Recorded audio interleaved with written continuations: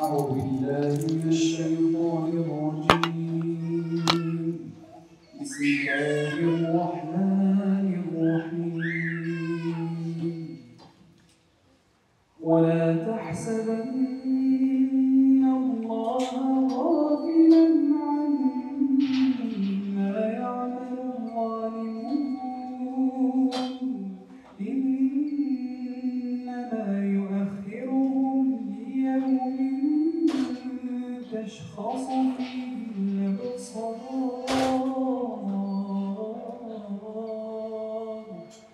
مهطعين مقنعي رؤوسهم لا يرتد إليهم طرفهم وأفئدتهم هواء، وأنذر الناس يوم يأتيهم العذاب فيقول الذين ظلموا ربنا أخرنا إلى أجل قريب نجب دعوتك ونتبع الرسل، أولم تكونوا أقسمتم من قبل ما لكم من زوال، وسكنتم في مساكن الذين ظلموا أنفسهم، وتبين لكم كيف فعلنا بهم وضربنا لكم الأمثال، وقد مكروا مكرهم وعند الله مكرهم وإن كان مكرهم لتزول منه الجبال، فلا تحسبن الله مخلف وعده رسله، إن الله عزيز ذو انتقام. يوم تبدل الأرض غير الأرض والسماوات، وبرزوا لله الواحد القهار، وترى المجرمين يومئذ مقرنين في الأصفاد، سرابيلهم من قطران وتغشى وجوههم النار، ليجزي الله كل نفس ما كسبت، إن الله سريع الحساب.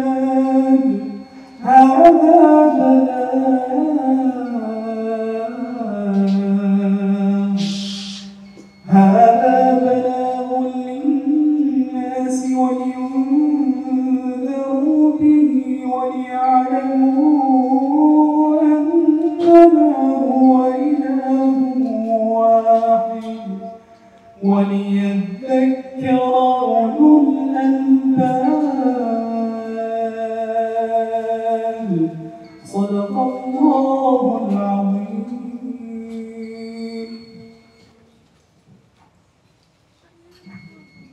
تكبير تكبير تكبير. Inshallah, I want to start today just by providing background on the situation at first.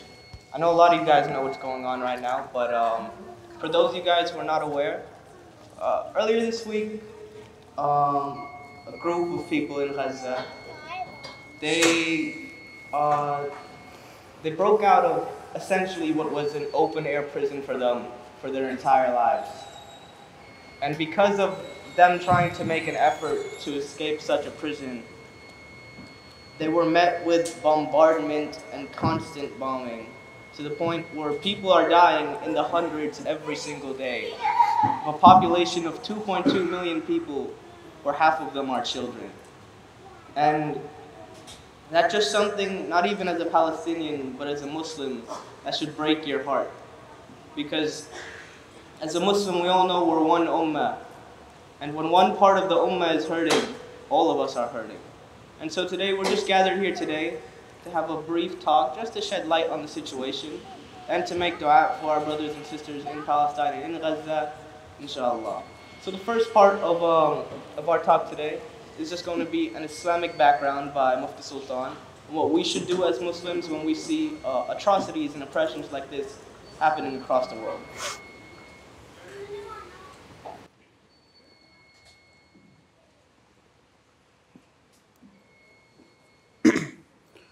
بسم الله الرحمن الرحيم الحمد لله والصلاة والسلام على رسول الله وعلى آله وصحبه ومن والاه أما بعد قال الله تبارك وتعالى في كتابه العزيز بعد أعوذ بالله من الشيطان الرجيم بسم الله الرحمن الرحيم ألم تر كيف فعل ربك بأصحاب الفيل صدق الله العلي العظيم. My dear respected brothers and sisters in Islam, Alhamdulillah, Jazakallah khair, firstly, Anas, for that wonderful introduction of this program. May Allah Azza wa Jal make it easy. He's, mashallah, Palestini himself. May Allah Azza wa Jal make it easy for all of our brothers and sisters from that part of the world to process anything that happens tonight or for the foreseeable future, however long. May Allah Azza wa Jal just really make it easy on our hearts. I want to start with what I'm going to talk about so that, inshallah, we can benefit from this program.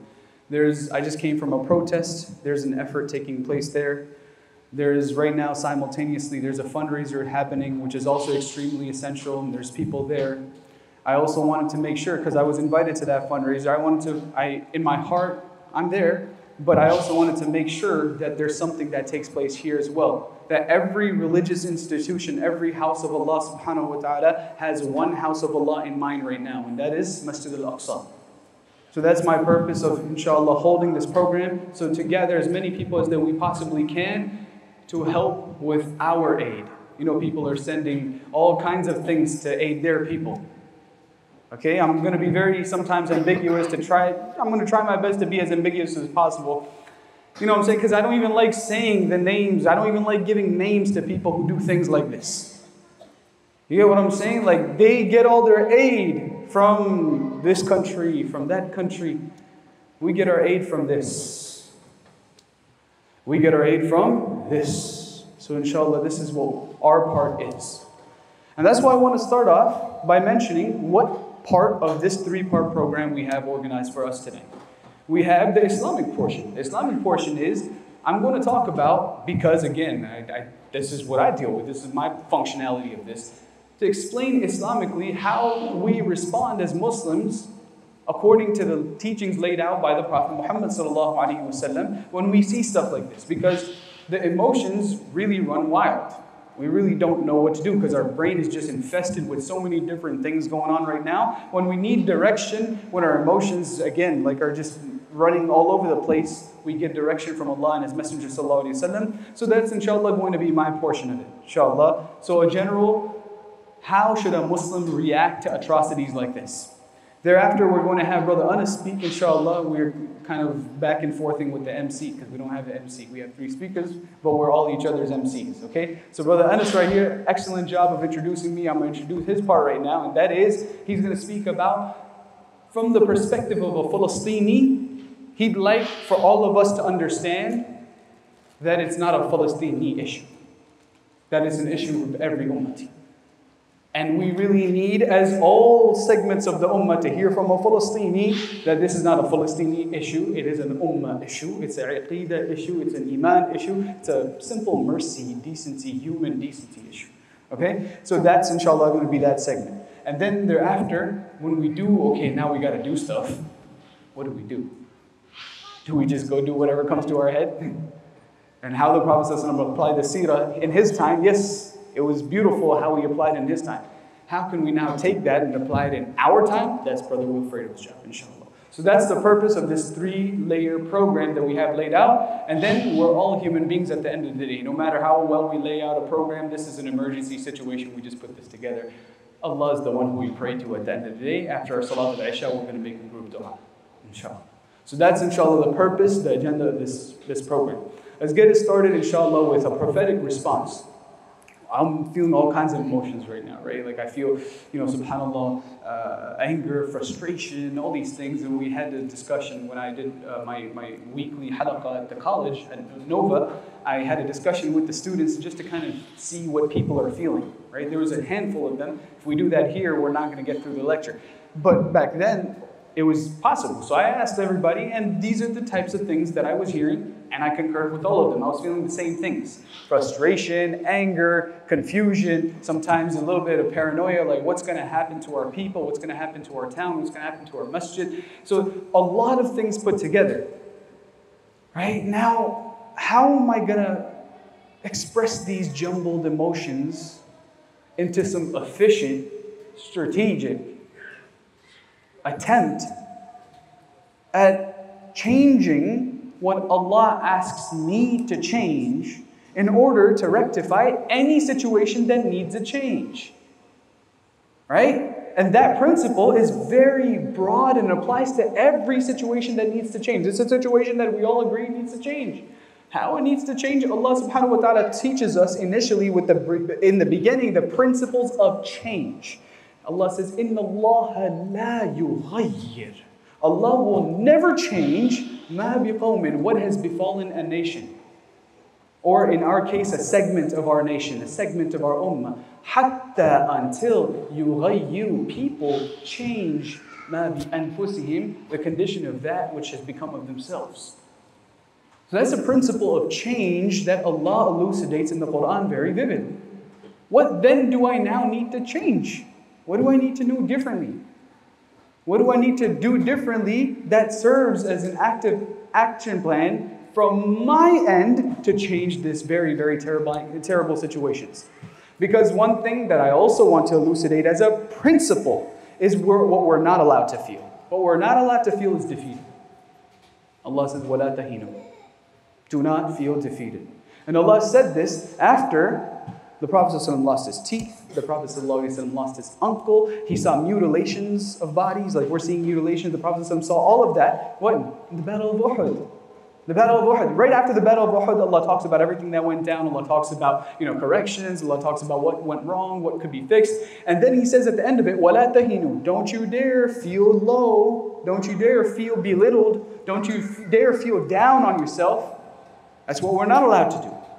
So when you're not feeling down upon yourself, what you're doing is you're assertively trying to make what Allah says, in the first principle that we talked about, a change. What now needs to change? Now, there's so many things that come to mind. I'm going to use the random thing that pops in my head right now because I'm coming from a chant. Okay? Chant, when I hear, because we're chanting, for Gaza, Gaza, don't you cry, Palestine will never die. You feel the chant, and then you think back in our seerah, in the life of the Prophet Muhammad sallallahu alaihi wasallam. When did he chant and what did he say? He did chant. His chant was when he was again fighting against tyranny and oppression. What was his chant? His chant was, Ana nabiyyu la kadhib. I am a prophet and there's no lie in that. Ana ibn Abdul Muttalib. I am the son of Abdul Muttalib. He's proud of being a grandson of his grandfather Abdul Muttalib. So then, it took me to Abdul Muttalib.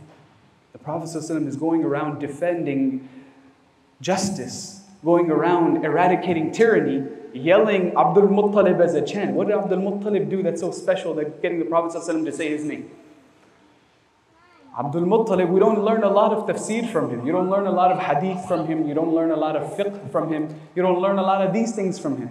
But Abdul Muttalib, what do you learn from him? You learn from him, why did I recite? Because you might have thought maybe he's going to come read Subhanalladhi asra bi'abdihi. He's going to come read a verse that talks about Masjid al-Aqsa. Why did I choose to read Alam tara kayfa fa'ala rabbuka bi ashabil fil? Did you not see what your Lord did to the people of the elephants? It's because Abdul Muttalib came to mind. What do we learn from Abdul Muttalib? The principle of defending the house of Allah. Aqsa is one of the greatest houses of Allah, and even greater of a house of Allah is Baytullah itself, Kaaba. So if there's any principle to be learned in defending the house of Allah, you learn from someone who did it in a way that Allah talks about it in the Quran, and we all recite about it every single day. Abdul Muttalib realized he's going to be facing an army that he can't deal with. right? Do we feel some sort of similar ways? Abdul Muttalib feels like this army, Abraha, is coming together with things that I've never even seen before. Like when Arabs saw elephants, they were like, bro, what are those? And then they named the whole year the year of the elephant because they're like, we've never seen this before. So this year must be called the year of the elephant, right? So Abdul Muttalib has seen things now or heard of things that he's never ever seen. He doesn't know what to do about them. And he doesn't even know if he knows for sure he doesn't have the strength, but he doesn't know what comes next. He doesn't know. Abdul Muttalib, what does he decide? He says, well, I still need to do something. They've come close. Abraha's army had come very, very close from Yemen. They pillaged all their way from the south and they made it to the Kaaba. Now they're on the outskirts. Now, as they're on the outskirts, they haven't laid full siege, right? It's still in the beginning stages of war where they're committing atrocities. They're killing people, they're pillaging, they're destroying things, they're stealing. Abdul Muttalib walks around his army and he looks for things that he can do to help. And someone complains to him that, hey, look, someone stole from me 200 camels from Abraha's soldiers. These soldiers committed an atrocity to me. All the killing, the mutilation, all of the things, someone complained to him about camels that were stolen. Abdul Muttalib said, well, this is one thing that I can do. I'm a leader, he's a leader, I'll go talk to him as a leader about your camels. So he pulls up to Abraha's court, and his goal is to get back the camels. When he gets there, Abraha, when he sees Abdul Muttalib, his the way he presented himself whenever he went in front of royalty, it was a breathtaking entry. It was just, oh my God, someone of value has just entered. Just his presence caught Abraha's attention and he sat upright, right? Thinking, you know what, I'm going to give this guy some respect because, well, he's a leader. Abdul Muttalib, appears before him, and Abraha says, oh, welcome. What is it that I can help you with? What is Abraha expecting to hear? He knows that Abdul Muttalib knows that he's here to destroy the Kaaba that he's in charge of with an army of elephants. He knows all of that. So he's expecting now to hear from Abdul Muttalib's mouth, please do something about this situation. Please don't destroy our Kaaba. That's what he's expecting to hear. You know what I'm saying? Please end this whole thing. Stop the whole thing. No. That's what he's expecting to hear. But what Abraha hears is, hey, yes, so my concern is that there's 200 camels that were unjustly usurped by your soldiers who committed that absolutely unjust act upon one of my innocent shepherds or innocent camel grazers. I'd like them back. Abraha lost all respect in that moment. He's just, really? You're as shepherdly as they say. Why are you here talking to me about camels when there's an army of elephants waiting to raise your whole city to the ground? Abraha said, the one thing that I built this whole thing up for, principle. Inni ana rabbul ibn. I'm in charge of these camels. I came to you as a representative on behalf of these camels. وَأَنَّ لِلْبَيْتِ, the Kaaba that we're speaking of, it also has Rabban, it has a Lord. Sayakfi, he'll take care of that. I can't do that. That's beyond my control. What is in my control, I'm not going to stop doing that just because I know we're going to be destroyed anyway, so forget about these camels. What are you going to do with these camels when they come and destroy them with elephants? You know what I'm saying? What your camel's going to fight these elephants? Like again, there could be so many. What do we do in times like this as an ummah? We become sarcastic with each other. We start mocking each other's efforts. We start looking at each other's efforts and saying, you're not doing nothing, or you're doing too much, or you're corny, or you too much, or you're going to get in trouble. We do all of this. We do all this mocking. And what did the Prophet Muhammad's great companion, Umar ibn Khattab, say when he took Jerusalem actually? When he actually took Jerusalem, what did he say? نَحْنُ قَوْمٌ أَعَزَّنَ اللَّهُ بِالْإِسْلَامِ. Why are we so disgraced? Why is it such that this tiny little strip of land, this open air prison, is sandwiched between literally majestic Muslim wealth, power, control, oil, all of that. And we can't help this cry of a child who's being burned alive. Why are we so disgraced? Umar bin Khattab spelled it out for us when he took the keys of Jerusalem. How ironic. He says, because we're going to look for this honor, this izzah, this lack of disgrace in other avenues, at other doors. We're looking elsewhere for honor. We're looking to say how we can be, friends with people, how we can get society to accept us, how we can assimilate within this culture and be just like these people who turn their backs on us when our children are being slaughtered. How can we be just like them? How can we look like them, talk like them, walk like them, party like them, do all of these things just like them? And then when they turn on us and we're like, oh, why y'all just... In essence, Umar bin Khattab already told us what went wrong. Allah won't change our circumstances until we change ourselves. What is our job? Our job is to see what can I as a person do as an ummati of the Prophet ﷺ to change my behavior when I go to my Lord. What do I need to cut out from? How am I praying for Gaza and then doing something haram on the side? You know what I'm saying? Like, it's not going to change. No matter what we do, if our prayers are not powerful, our weapons will have no might. But if our prayers are powerful, our iman is solid, Allah took care of al-fil. Allah says, أَلَمْ تَرَ كَيْفَ فَعَلَ رَبُّكَ بِأَصْحَابِ الْفِيلِ. Did you not see what Allah did to those elephants and those companions of those elephants? أَلَمْ يَجْعَلْ كَيْدَهُمْ فِي تَضْلِيلٍ. All of their plotting and planning, Abraha had plotted for so long to do that. He didn't even have elephants. He hired an elephant breeder. Right? He made, Allah says, do you not see they're plotting and planning and recruiting this ally and recruiting? Allah says, Allah says, did I not destroy it all at the end of the day? تَرْمِيهِمْ. No, وَأَرْسَلَ عَلَيْهِمْ طَيْرًا أَبَابِيلَ. And I didn't even use other tanks to do it. Or other elephants. I didn't send my lions upon those elephants. I used my tiny little birds. And then what did I do? تَرْمِيهِمْ بِحِجَارَةٍ مِّن سِجِيلٍ. Did those birds carry some acid or some crazy? No. Rocks. بِحِجَارَةٍ. What's in the hands of those innocent little children? Hijara, tiny little rocks. When your rocks have iman, they will take down the elephantine, whatever it is they throw at you. But when our du'as, which the Prophet ﷺ says the real weapon of a Muslim is ad-du'a silah al-mu'min. Prayer is the weapon of a believer. If our prayer is not going anywhere because of our sins, then subhanAllah, it's nothing that we ever think of and strategize with is ever going to work. Which is why, inshaAllah, individually we all must believe I can change the circumstance of Jerusalem by changing myself and making a strong, solid dua to Allah. My dua, my one tear in the court of Allah could change the whole entire situation. Until you, every single one of the ummatis of Muhammadur Rasulullah does not start believing that, ain't nothing gonna change. So inshallah, I want us all to walk away from here uplifted. It breaks our heart. We are heartbroken, no problem. Let's cry. Every time we see that, let's cry, no problem. Because that is our child at the end of the day. As soon as we wipe our tears, hold those hands up. Say, Allah. They think they got power, but we have real power. We have you. You say Allah like that, you think Allah is going to reject it? No.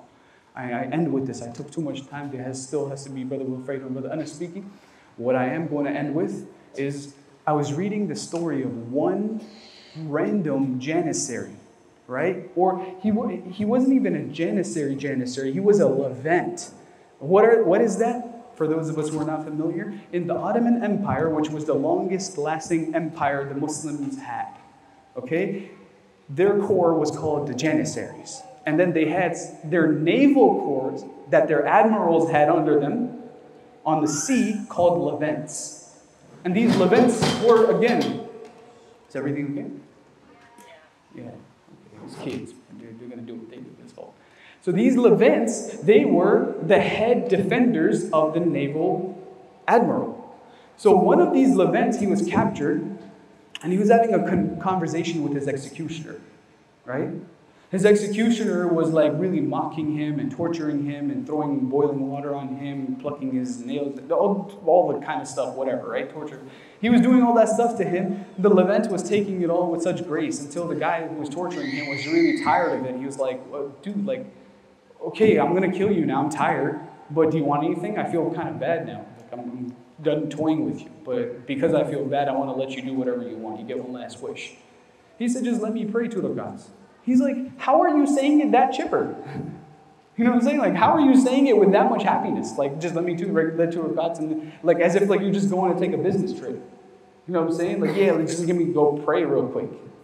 He said something so profound, man. I don't even know what is this guy's name. It was just written down as a random Levant defending the admiral Khairuddin Rais, who was Sultan Suleiman Qanuni's admiral who conquered all of those islands for the Ottoman Empire. Right? So again, we know the name of the guy who was working for him. We don't even know this guy's name, but I know his iman. What did he say? He said, I'm comfortable because, wallahi, I don't think I can remember the last time I did anything haram. I never disobeyed Allah. Intentionally, not that I can remember of, I can remember of any instant when I did anything haram. So what do I have to fear? I'm just going to pray one time and I'm going to go to Allah. He became Muslim instantaneously. Right? But subhanAllah, that answer right there is how many of us can say that? We make all these big claims, I'm going to do this, I'm going to do that. But how many of us can say that I've respected Allah so much that I've shied away, I've been bashful every time a thought crossed my mind of doing something to cross my Maker? There's a lot of us who can say that. And that's what I'm saying. Our job starts there. We can't do a lot in terms of our hands are tied. But not from doing this. Right? So may Allah subhanahu wa ta'ala give me and all of us the ability to really have passion and hope and yaqeen and certainty when we pray to Allah for success. And the hadith that I close with is, "Ud'u Allah wa antum muqinuna bil ijaba." Pray to Allah when you really believe that He's going to answer you. Pray to Allah knowing that He is going to open the doors. Alhamdulillah.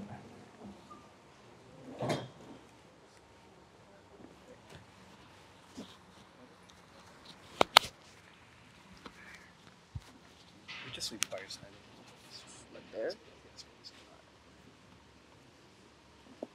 Jazakallah khair, Sultan, for that beautiful talk about the Islamic aspect of what we should do in regards to this situation. For me, I just want to talk about personal experiences that I've had over in the region and experiences that people close to me have had. Just so that you guys understand why what is happening and the reasons behind the problems in the land. First off, I want to start by speaking about the conditions. I'm just going to put it on.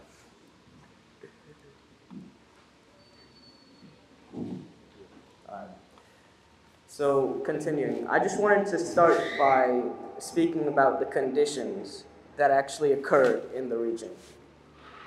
A lot of you guys might not know, but you hear it on the news, the word apartheid. But what that word actually means is that two different groups of people are treated differently based on race or ethnicity. And a lot of the time, the media tries to claim that Israel is not an apartheid state. But because of what I've seen, because of what I've personally experienced, I can tell you for certain this isn't true. The first example that I can point to, up until recently, we weren't allowed to travel in the same airports as an Israeli citizen. We had to cross into a different country and take a bus in order to get into our own country. And then even with all that, we weren't allowed in a majority of the country. Up until recently, we couldn't enter the Masjid al-Aqsa. We could not enter Jerusalem, and we couldn't go to any of the coastline. The only reason that recently American citizens of Palestine have been able to get into these lands is because the Israeli government wants their people to be able to come into America without visas. So this summer, they started a program where you were able to apply for a 90-day visa as an American citizen, but only the American citizens. But even with that, they still discriminated against the people there. One instance that I can think of off the top of my head was one day, me and my family, we had wanted to go pray Salat al-Asha in Masjid al-Aqsa. So we thought we had visas, so we could just go into a bus and cross through the checkpoint. And when we entered the bus, we thought everything was fine until we got to the checkpoint. The soldier gets on the bus and he asks us for our hawiyas, which is your citizenship as a Palestinian. We handed him the hawiyas and we also gave him the visas, which should have granted us access through that checkpoint. After around 10 minutes of him looking through all our stuff, he comes back and he says, "You can't go through the bus, you have to walk through the checkpoint." So a family of 7 now gets off a bus and walks into the middle of the street through traffic just to cross around into a checkpoint. And that's only because we were a different race than them. Next, I wanted to talk about the actual living conditions of the people there. Your water and your electricity every single week is cut off. You only have running water, if you're lucky, for 3 days of the week. And I'm talking about where I'm from is one of the most advanced cities in the whole region, Ramallah. We still don't have access to water. Most of the week, we don't even have water running through the sink. We can't wash our clothes, and there's no way to actually get water. But next, I wanted to focus on another important aspect, which is the healthcare infrastructure. And that's something that I was able to personally see this summer, considering that I had a surgery while I was over there. I had appendicitis, so I had to get my appendix removed. And I had to go to a hospital over in Palestine this summer. And what I noticed is a lot of the staff is spread far too thin. Patients can't get care in time, and you have to share a room with multiple patients. So even if you are getting care, you're overcrowded, and the staff can't actually give you the care you need because they have to focus on multiple patients. And the doctors over there, they don't just work in one hospital. They're spread throughout all the hospitals in the city. So you might show up to the hospital and have to wait hours for the doctor to come, just like I did. But next, I wanted to talk about the judicial system. And that's one of the most unfair things that happens in the country. Because in almost 99% of cases, the judge over there, who is an Israeli, sides with the Jew. In fact, an example of this was just this summer. An Israeli settler who lives in an illegal settlement that is recognized as illegal by the United Nations killed someone in one of the villages in Ramallah. Within 24 hours, he was released. There was no due process of the law. There was no charges or conviction. He walked free when he put a man in his grave, and there was no one who could do anything about it. But next, I wanted to focus a little bit on settlements and settlers. And that's something that a lot of the world actually doesn't know. Because in land that is recognized as the state of Palestine, there's actually illegal Israeli settlements that occupy that land. So every single year that I've been going to Palestine, I've noticed a new settlement pops up with new settlers who do more violence to the people every single year. In fact, it's encouraged by the Israeli government and the Israeli army to go down from the settlements and attack the Palestinian people. In fact, they get protection from the military to do this. One example of this occurred this summer in a village called Tormosaya. I had a friend who actually was there visiting from America, and he described it to me. His family had gone to the city to go shopping, and he had stayed alone at home because he'd recently had an oral procedure in his mouth to fix one of his teeth. So while he was home alone, 400 settlers come down from the nearby settlement, and they burned 30 homes in the village, killing one man, 27 years old, who left 2 children without a father and a woman without a husband. And all of this happened, and nobody was held accountable. But the next thing that I wanted to share with you guys is actually a story from Gaza. And I know I'm not from Gaza, so I can't speak from personal experience. So I reached out to my cousin's wife, who's actually from Gaza, and she used to live over there for 5 years. And I asked her to just describe how it was living over there, and it's very eye-opening hearing what she had to say. She lived in Gaza from 2006 to 2010. She said she witnessed 2 wars and was woken up one day to go to school, expecting to sit in a classroom as a second grader, only to find that her school that morning has been bombed, and she had no more school. So for the rest of the year, there was no school. There was no learning. And an entire population of children couldn't learn. But another thing that she said to me was that when she was in her apartment, she was at the balcony and she looked across to the supermarket and she noticed a man hiding in a corner. And she was confused. But only minutes later, that entire supermarket was bombed, killing everyone just to get to one man. And that's the justification that you will see on social media. They'll say, we killed 10 civilians, but we got the target. And at that point, it leaves you questioning the morality of them. But another story she mentioned to me was that the day before Eid al-Adha, she was watching a car drive by, and suddenly it gets bombed. And hours later, while they're looking at the wreckage, her father flips over a piece of the bomb. And on that bomb, it says, "Made in the USA." So you can see how this war was actually manufactured right here in America. And it got to the point where she described to me that 5 families were living in her home because all of them had lost their homes. And that's just what I wanted to talk to you guys about today. That yes, what's happening in Palestine is unjust and inhumane. But just because we're not all Palestinian doesn't mean we can't feel for them. These people over there, they've spent their entire lives in a prison. Their water, their food, their electricity being controlled.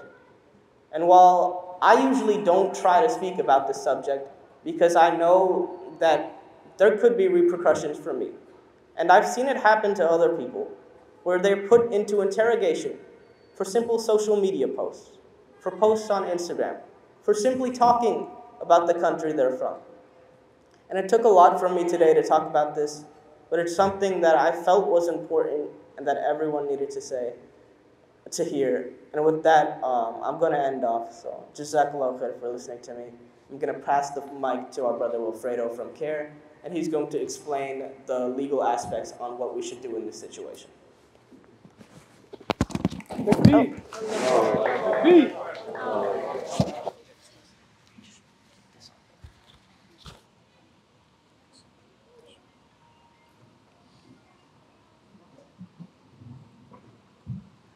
بسم الله الرحمن الرحيم والصلاة والسلام على رسول الله. السلام عليكم ورحمة الله وبركاته.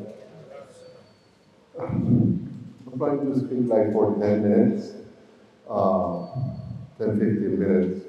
I want to divide this talk in first an update of what's going on in our community.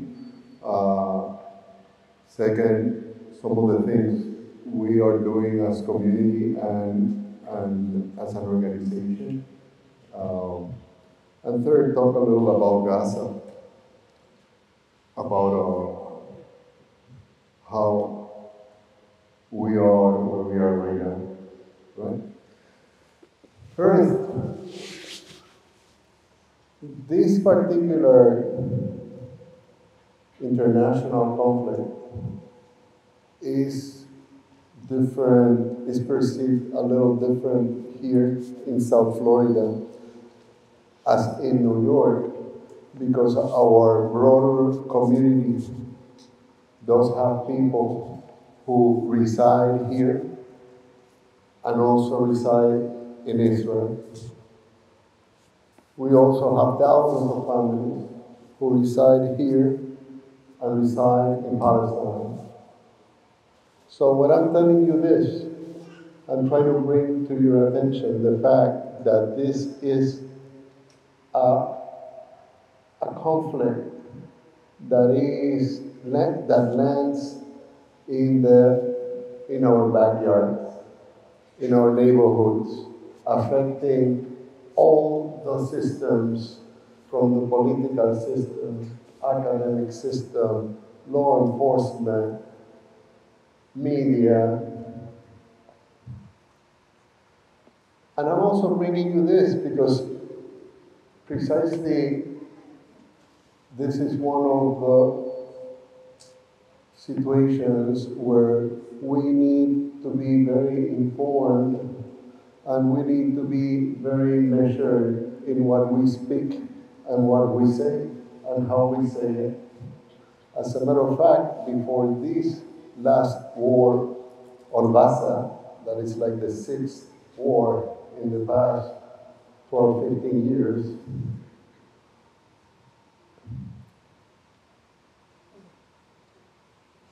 it has provoked our families to really feel the sorrow of what is happening there because it's hitting very close to our houses, or not close, it's hitting in our own houses.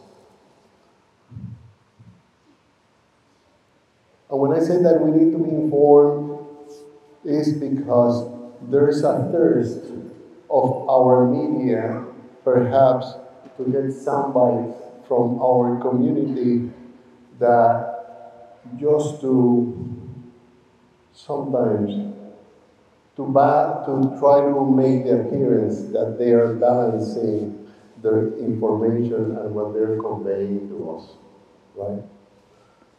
I'm saying this because even before all this Gaza war started, we were addressing a very important concern that involved our youth and law enforcement interacting with our youth, law enforcement monitoring our youth, and resulting in direct interventions with our families from law enforcement and our youth.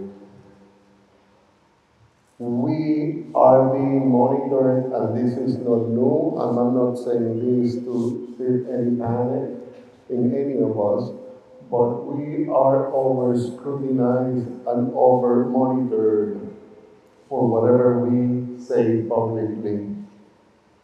And when I say whatever we say publicly, that includes our youth and what they even say in the chat of their video games.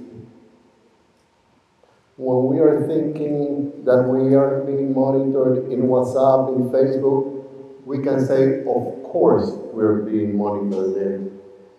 But perhaps we lose sight that in any kind of public forum, we are being monitored, and our youth are being monitored. And the unfortunate reality of our society is that the son or a daughter of a representative can pose in front of the Christmas tree with an AR-15 rifle and a Merry Christmas, and is totally accepted, and it does not raise any flags whatsoever in our law enforcement agencies. But just picture for a second any of our children in the day of Eid posting in public media himself with any kind of weapon, saying Eid Mubarak or Allahu Akbar. So that unfortunate reality that the systemic racism of this our country still permeates all the institutions of this country, where people of color, including us, are being treated systematically different and are being presented systematically different as the rest of the country. That's an unfortunate reality we need to deal with. So we need to deal with that reality in a smart way. When we protest, think of this. Am I more useful protesting every week, or do I really want to get arrested for not knowing what to do and not being well informed and not really projecting what our community really wants to communicate? That perhaps our first priority should be to claim for the life of a human being. That's our first priority. Nothing is more precious to us than any life of an innocent individual. It could be any individual, any innocent life for us Muslims is precious. Perhaps that makes us different from other people, but we are proudly different from other people. Let it that be. So, from before these protests that are coming and will continue, our community was over-monitored, and our youth specifically. You just can't imagine how this is going to progress in the following days and weeks and months. So we need to, all of us, and our families and our circles, should be very well aware of whatever our children, our families, ourselves are posting and make it public. Another thing, and I have said this to some media, and obviously these are the parts that you don't see when I appear in the media. Our community is starting to experience some hints of what they experienced after September 11, in the sense that now we are expected to go to some kind of litmus test when we need to publicly attest that we are for X country or Y country or Z country. And that litmus test that we are publicly being asked comes from the school district systems in their emails being sent to our families that we're dealing with that situation, to the higher education system as well, where universities are sending our students similar communications.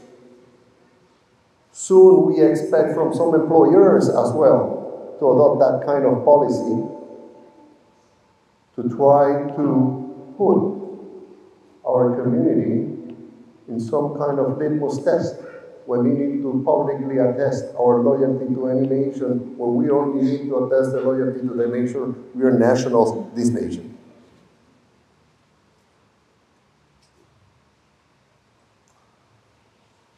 In the last 3 minutes, I wanted to land this a little in Gaza. Most of you, because perhaps are Palestinians or have studied a little of Gaza and Palestine, are aware of the root cause of the problem. Why Gaza problem, quote unquote, wasn't solved in the second war that they have in Gaza, or the third, perhaps the fourth, or the fifth. What makes them think that this sixth war on Gaza is going to bring any solution to the Palestinian-Israeli conflict? When I'm asked in the media today, I was asked earlier today, what do I foresee in the following days? I needed to tell them the truth. Based on our reality today, the state of Israel have access to open and close the tap water 2.1 million human beings receive. And we don't need to be a scientist or a doctor to know what happened to any human entity, animal or plant, when you deprive them of water. So what will happen to the Gazans in a week is what happened to people who are deprived from food, water, and medicines in a week, and so on, so on, and so on, every minute, every hour that happens in this situation constitutes a war crime. And I don't say this lightly when I say that this is a war crime. Our international community have agreed that in any war to impose collective punishments to the civilian population is a war crime. It's an act tantamount to a war crime.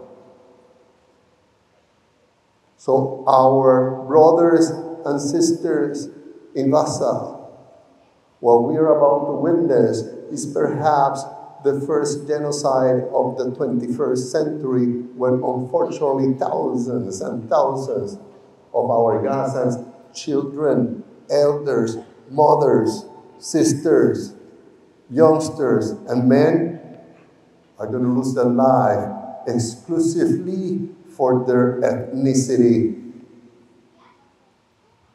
because they are denied what we know in international law, their inalienable rights. Inalienable means that no individual nor any state can take it from you. It's a right that comes with you by your human nature. It's a human right.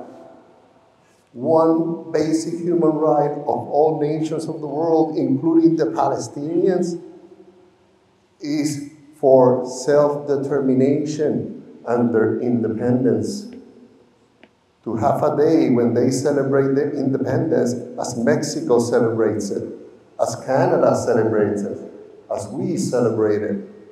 Palestinians have an inalienable right to celebrate their independence one day. No human being, no country, no institution can take that human right from the Palestinians. The same as our recognition as Palestine as a holy place for us, no matter whatever political decisions are made in the world, Palestine, Al-Aqsa, is holy for all of us, for all the Ummah. So under that circumstances, these are times that call for us to be measured in how we act, in what we do, but also firm. And if you want to help and you don't know how to help, approach your imam, approach your teacher if you're a student, approach your coach. What is it that I can do? Approach us. Hey, I want to do more. And believe me, there are things that you will be able to do if you reach out and you really want to help, right? I'm not going to take more of your time other than encouraging all of you to be aware in these dangerous times of your surroundings, that if you receive any kind of threat or are victim of any kind of crime, hate crime or no hate crime, if you're a victim of any kind of crime, the first thing you do is you call the police and report it. After that, you call care if you wish, or call an attorney.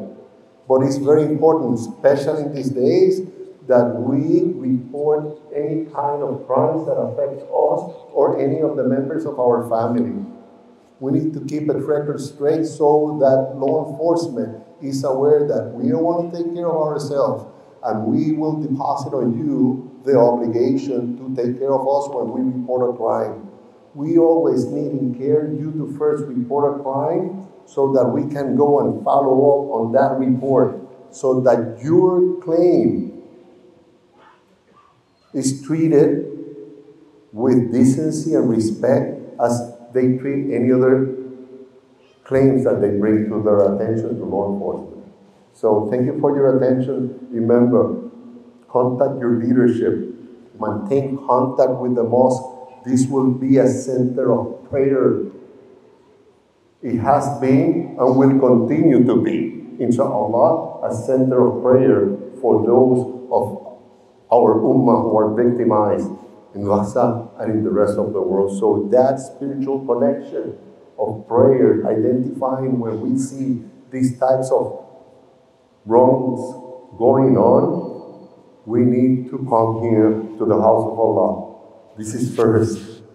This is where we gain our strength to go back to the street and protest. This is where we gain our strength for Allah to give us words of wisdom so we can speak and educate people.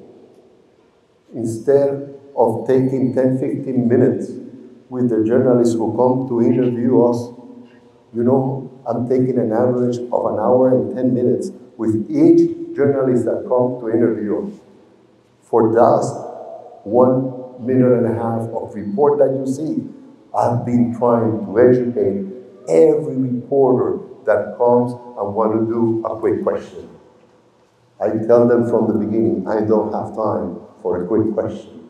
I do have more time to educate you on what is it that we want to represent and who is it that I want to speak for, that is really the people of Palestine in the West Bank, the people of Palestine in Gaza that have no voice. We are no spokesperson for any kind of organization. We're a spokesperson for that mother, for that brother, for that plumber, for that electrician, for that teacher, for that nurse that lives in Gaza. Those are the people we want to be the voice for. So when you speak about this problem and you want to address about what's happening in Gaza, make sure you make clear I'm speaking for the Palestinians who live in Gaza. I'm no spokesman for nothing else. So, Assalamu alaikum wa rahmatullahi wa barakatuh. Thank you for your attention. Call us if you need anything, inshallah. Make du'as for all of us, inshallah. May Allah keep our children of Gaza safe. May Allah keep our mothers of Gaza safe. May Allah keep Al-Aqsa safe, inshallah. Assalamu alaikum wa rahmatullahi wa barakatuh.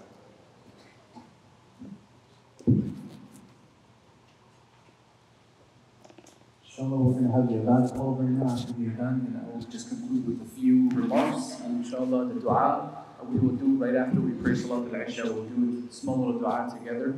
And then after that, if anyone has any questions that they want to ask about, engaging in activism or anything that they feel like they want to do but they don't know how to go about doing it, if you want to ask from the religious perspective, you can approach me. And if you want to ask from the legal perspective of what you can and can't do, you can ask Brother Wilfredo. Inshallah, he's going to be sticking around after Salat al-Isha. So for now, Adhan has been called. I'll end off with a few closing remarks. 8:30 Salat al-Isha, dua, and questions and answers after, inshallah.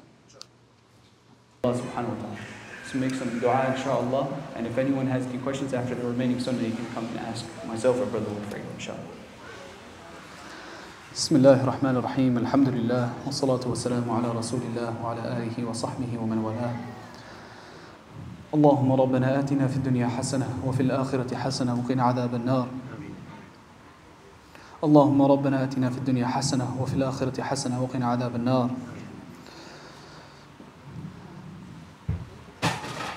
اللهم انصر المستضعفين في كل مكان اللهم اشف مرضانا ومرضى المسلمين وعاف مبتلانا وارحم موتانا وارحم موتانا وارحم موتانا إنك على كل شيء قدير اللهم اهدنا فيمن هديت وعافنا فيمن عافيت وتولنا فيمن توليت وبارك لنا فيما أعطيت وقنا واصرف عنا برحمتك شر ما قضيت فإنك تقضي ولا يقضى عليك إنه لا يذل من واليت ولا يعز من عاديت تباركت ربنا وتعاليت فلك الحمد على ما قضيت نستغفرك اللهم من جميع الذنوب والخطايا ونتوب إليك Oh Allah, please forgive all of our sins, Ya Rabbil Alameen. Ya Rabbil Alameen. Please help us. Ya Rabbil Alameen. We come to you praising you, sending salutations upon your Prophet Sallallahu Alaihi Wasallam. And we come to you also with broken hearts, with feelings of helplessness. We don't come to you with a lot of the truth of Abu Bakr as-Siddiq. We don't come to you with a lot of justice like Umar bin Khattab. We don't come to you with the courage of Ali ibn Abi Talib, the strategy of Khalid bin Walid, the modesty of Uthman ibn Affan, nor any of our guiding stars, who you said you're pleased with all of them. But Ya Allah, we do come to you with broken hearts, with tears in our eyes. Your Prophet ﷺ says there is no eye that's more valuable than that one that cries out of remembrance of you, out of fear of you. Ya Rabbi, we come to you with these heavy hearts, with these swelling eyes, and with these broken thoughts of confusion, of paranoia, of heartbreak. We clearly can't put in your words, Ya Rabbi. Give us our mercy because you're merciful, not because we deserve it, Ya Rabbi. Ya Rabbi, you lose nothing giving us your help, giving us your mercy, giving us your rahmah, despite the fact that we're as sinful as we are. Ya Rabbi, we don't justify our sins today. We only acknowledge, Ya Rabbi. Ya Rabbi, we only say sorry. We only say astaghfirullah, nothing else. Ya Rabbi, nothing other than just pure apology, Ya Rabbi. Ya Rabbi, there's a lot of those children that we see that are in the conditions that they are. Ya Allah, Ya Allah. Bring mercy to them, Ya Rabbi. Let those who are still suffering, Ya Rabbi, there's those who are still whimpering, let those who are still cold, let those who are still burning, let those who are still without loved ones and don't know where they are, let their hearts get some sort of ease, Ya Rabbi. Comfort them with your divine sukoon, rahmah, tranquility, Ya Rabbi. Give them strength, give them courage, Ya Rabbi. They've shown so much resilience. They've stood in your masjid al-Aqsa. They've stood despite what they threw at them, Ya Rabbi, give them victory. Ya Allah, let them get out of that jail, Ya Rabbi. Ya Allah, if hidayah is not meant for any of those tyrants, Ya Rabbi, take care of them. Ya Rabbi, if guidance is not meant for them, Ya Rabbi, guide them to Islam. Give them the ability to change their life and become better. Ya Rabbi, if that's not meant, Ya Rabbi, you stop them like you've stopped the tyrants of the past. Ya Rabbi, it doesn't take a lot for you. All it takes is one kun, Ya Rabbi. We beg you for that one kun fayakun, Ya Rabbi. That one kun fayakun, we don't know what it looks like, Ya Rabbi, only you know. Like no one knew how you were going to destroy those elephants at the time of Abdul Muttalib. Ya Rabbi, we don't know what you're going to use to destroy all those terrible things that they've deployed against us. Ya Rabbi, whatever it is, Ya Rabbi, we beg you for it. Whatever the faraj, whatever opening there is, Ya Rabbi, we beg for it. Whatever khair there is, whatever goodness there is, we desperately beg you for it, Ya Rabbi. Desperately beg you for it, Ya Rabbi. Oh Allah, please accept our dua, Ya Rabbi. Oh Allah, please heal our hearts, Ya Rabbi. Heal our Gaza, heal our children, heal our Palestine, that whole Ard al-Sham, our Afghanistan, all those innocent people who died in that earthquake. Ya Rabbi, make it easy for them and their loved ones and those who are recovering from amongst them. Ya Rabbi, all these places where innocent souls are suffering, Ya Rabbi, you bring ease to them, Ya Rabbi. All of the Ummah, Muhammadur Rasulullah sallallahu alayhi wasallam, wherever they are, in whatever condition they are, whatever dark place they are, whatever electricity they're cut out from, whatever water.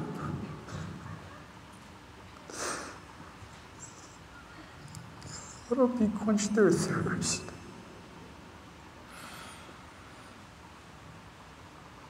Some mothers are crying that their children are dying hungry, Ya Rabbi.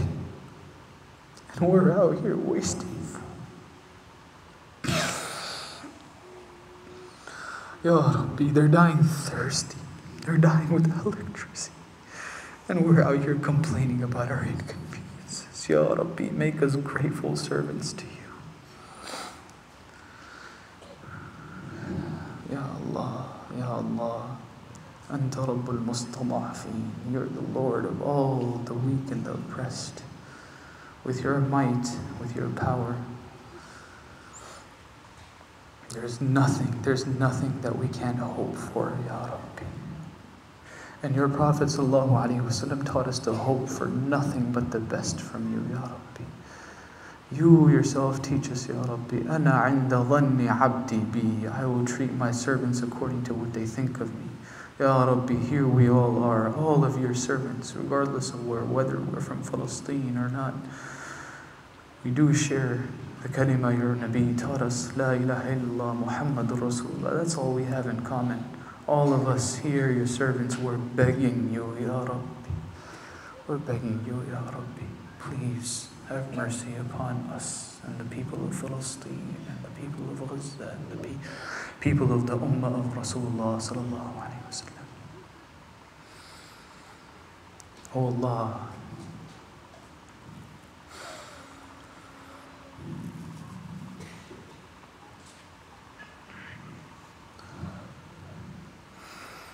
all of those who have specific wants. There's so much devastation. So many people have specific wants. So many people have different problems. Different people from their families missing. Different loved ones who have lost homes, limbs, everything for your sake. Ya Rabbi, heal their hearts. Inna al-qulub bayna isba'i al-Rahman. Your Nabi Sallallahu Alaihi Wasallam taught us that hearts are entirely in your control. All those hearts that are breaking and hurting in absolute pain, Ya Rabbi, you mend them, Ya Rabbi, you soothe them with your divine tranquility and sakina, Ya Rabbi. Give us the strength to return back to the sunnah, the tradition of your Prophet Muhammad sallallahu alaihi wasallam. Give us the ability to be proud of our religion, not to be embarrassed of our religion, Ya Rabbi. Ya Rabbi, let this be an epiphany and a wake-up call for all of the Muslimin from amongst the Ummah of Muhammad Rasulullah sallallahu alaihi wasallam, to wake up from their slumber, from their oblivion, from their ghafla, and to actually start doing good. Ya Rabbi, we've been distracted by the delusions of this temporary world. It's so shiny that it's taken us away from you. Ya Rabbi, let this be our wake-up call.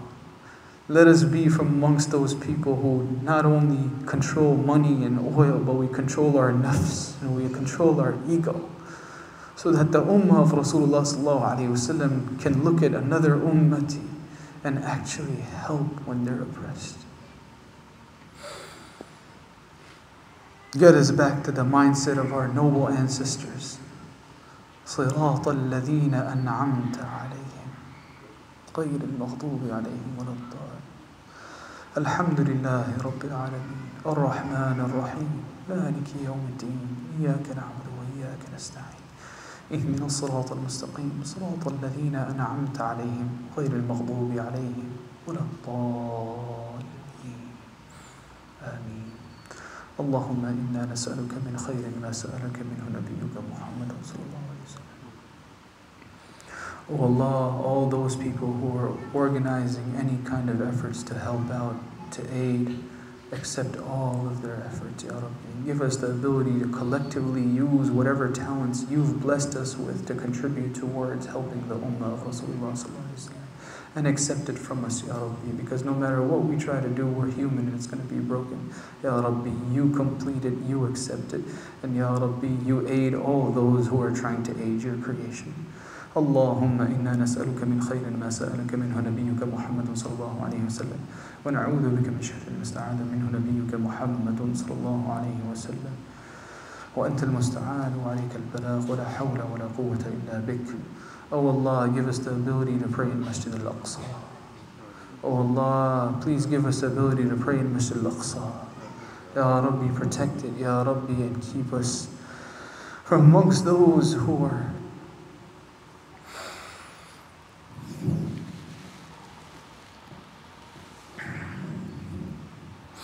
destined to pray in it without anyone getting in our way. Ya Rabbi, give us the ability to walk into Masjid al-Aqsa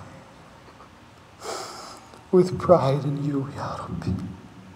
Not with frustration that why is this person standing here with weapons and not letting me go to your masjid. Ya Rabbi, give us the ability to go to Masjid al-Aqsa with that much honor and pride. اللهم إنا نسألك من خير ما سألك منه نبيك محمد صلى الله عليه وسلم ونعوذ بك من شر ما استعاذ منه نبيك محمد صلى الله عليه وسلم وأنت المستعان وعليك البلاغ ولا حول ولا قوة إلا بالله العلي العظيم.